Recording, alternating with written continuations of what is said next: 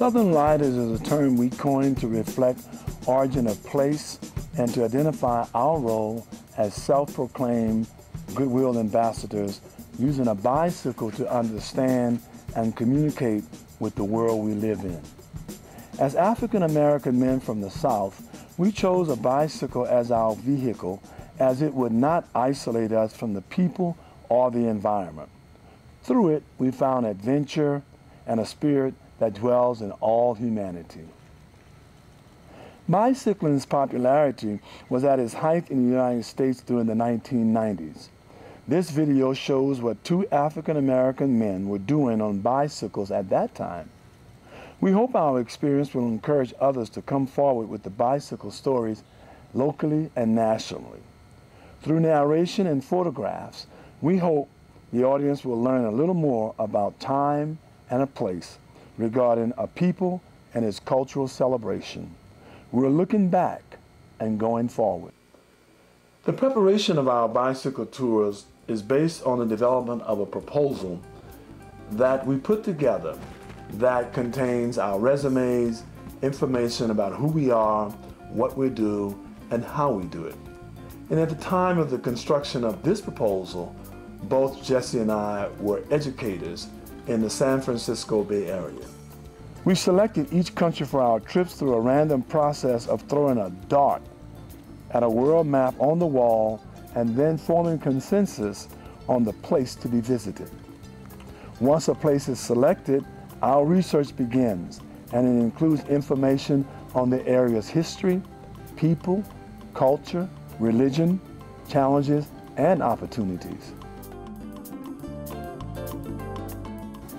The proposal includes the purpose of our visit, our needs, proposed activities, intent to share our lived and learned experiences, and finally, our cycling program. The goals of all our trips were: 1, to enhance international, cultural, and educational understanding through networking. 2, in this case, it was to facilitate dialogue between Brazil and the African American community related to education, art, travel, and economics. 3, to facilitate exchange of travel and information in areas of education and culture. To broaden our understanding of the educational and cultural systems in various Brazilian states. And 5, to promote economic awareness among the citizens of Brazil and the African American community. As was the case with Brazil, we forwarded a formal proposal including our resumes and experiences in cycling. We had challenges naturally surrounding our trip to Brazil, among which was clothing, being taken seriously, and financing. In the end, we overcame these challenges by self-financing the trip. Thus, the Brazilian cycle tour of 1993 became a reality. We arrived in Salvador Bahia on January 19, 1993. Our arrival was quite distinct. As we were arriving, we were followed by the secret police in the person of Tony Perez. Later, after becoming acquainted with Tony and his wife, the doors to Salvador Bahia opened widely, and our mission to share and act as goodwill ambassadors was officially launched. The Brazilian government accepted our proposal at the time when Carnival was taking place. However, they did not honor our request for assistance in navigating. So we were left to navigate the area ourselves. And that was a glorious opportunity for the Southern Riders to practice the whole notion of being goodwill ambassadors on a bicycle. And as you recall, our cycling tour was originally planned around visiting several cities covering such places as Salvador, African soul of Brazil; Cocharia, better known as the jewel of Reconcavo; Itaparica, known as the largest island in Bahia de Todos de Santos; Camacari, local town on the Atlantic that was once in the rainforest; Candeias, a small beach town in Brazil, and Praia de Forte, a fishing village with fine beaches and castles.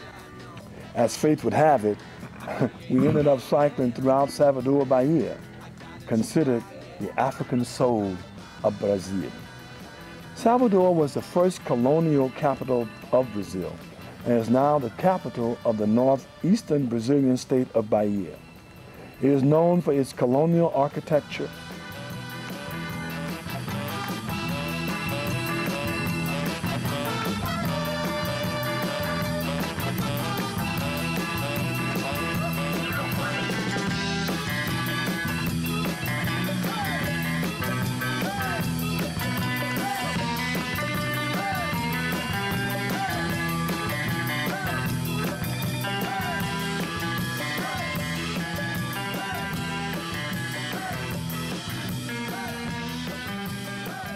Salvador is also Brazil's capital of happiness because of its easygoing population, popular outdoor parties, and its street carnival. Salvador is the center of Afro-Brazilian culture. In 1993, the population was 62.83% brown, known as multiracial people, and 16% were black. As the chief locus of the early Brazilian slave trade, Bahia is believed to possess the most distinct African imprint in terms of culture and custom in Brazil. The ancestral population, according to the DNA of Bahia, is 49% African. The population is directly descendant from African slaves who were Yoruba, Nigerian, Ghanaians, Togolese, and Beninans. As we rode around on our bicycles throughout those 8 days, we tasted the local foods, drowned in the local drinks, and became one with Bahia. Our friendships grew and expanded in ways that made us feel connected, appreciated, and wanted in the community. Indeed, Bahia's reputation as a place of friendliness, excellent cuisine, and easygoing lifestyle is all true. Vem comigo, vem cantar. A festa do folclore já vai começar. Na cidade baixa pega a estação. Entre no trem, o futuro vem. O passado vai, o passado vem, o futuro vai.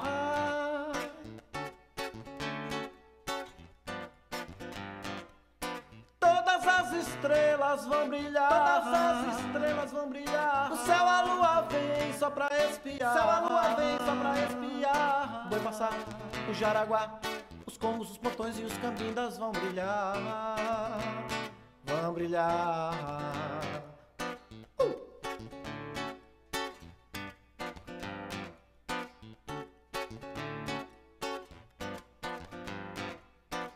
Roda de coco vai formar, volta e meia se andar, cavalo marinho vai se apresentar, lá vem o boi. It is said that Brazil comes alive during carnival time, and more importantly, it's believed that Salvador Bahia represents the soul of carnival. And by all standards, we would concur, as it is a time for mask and illusion, and also a time when desires are expressed openly, decked out in costumes and penciled for a moment on lips and eyes. Carnival was originally a Catholic festival lasting for 3 to 5 days just prior, for 40 days of Lent, which precedes Easter. One of the most distinctive things about Carnival, as we discovered, were the blocos. The world-famous Carnival celebration is centered around a huge parade down the main street of Salvador, and everyone participates. The trio electricos are arguably the most important elements of this whole experience. Trio electricos are slow-moving trucks with giant speakers and with singers and bands performing on top of the trucks.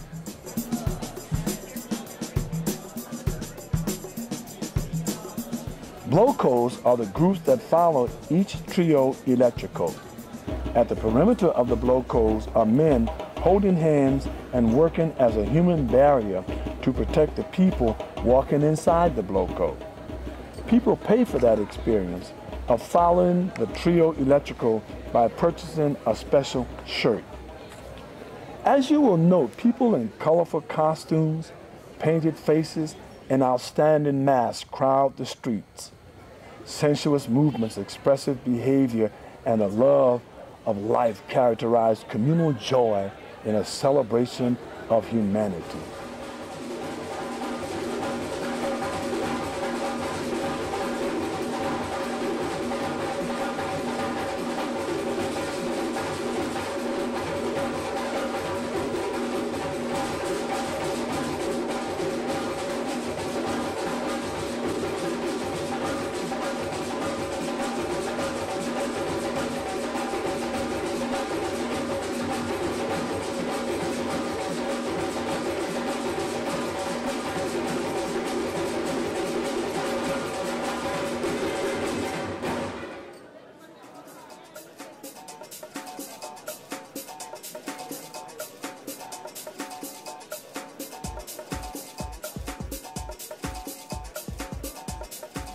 During Carnival, we visited Itaparica, the largest island in the Bay of All Saints.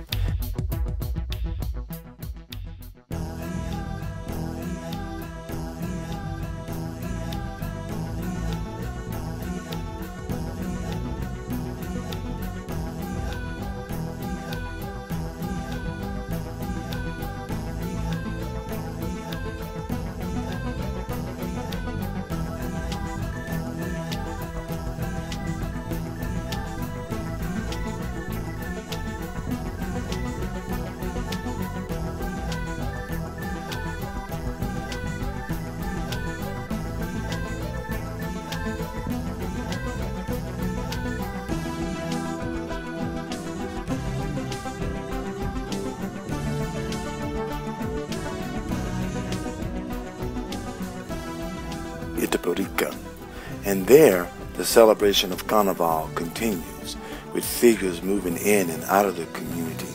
Some would consider them devil figures, stirring mischief throughout the community.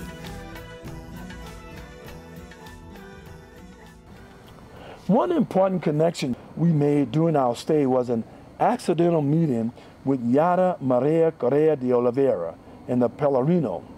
She was the first African-Brazilian artist of renowned stature. She invited us to her home for dinner and to meet her husband and her children. It was really there, that we saw the unfolding of life through the eyes of a Brazilian artist. Here she captured the soul of Brazil through expressive art, and as she would say, "This is Brazil, my Bahia."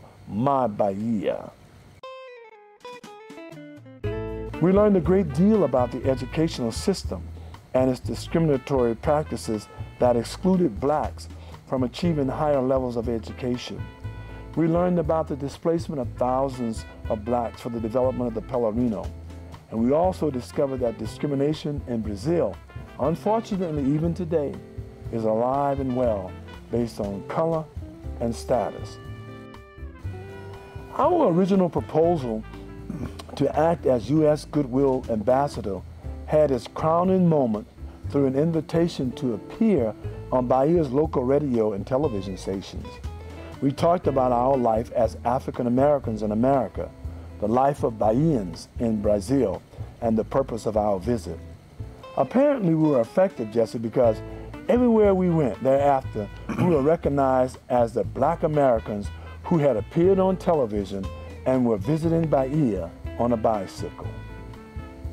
Looking back at our goals of 1993 and reflecting on our experience in Brazil, we conclude that we were early to see the value of cycling as a method for traveling to other lands, learning more about people, culture, religion, and the celebration of our humanity. Brazil was indeed an exciting, mesmerizing, learned experience that will never be forgotten. For certain, Jesse and I will continue as Southern Riders, as Goodwill Ambassadors in an effort to share, to know, to learn, to understand and to become one with others on this great planet. A hope and dream that we aspire to. It is one that does not see color, does not see race, does not see status and caste, but only humanity. Join us next time as we cycle the globe as Southern Riders, unofficial Goodwill ambassadors on a bicycle.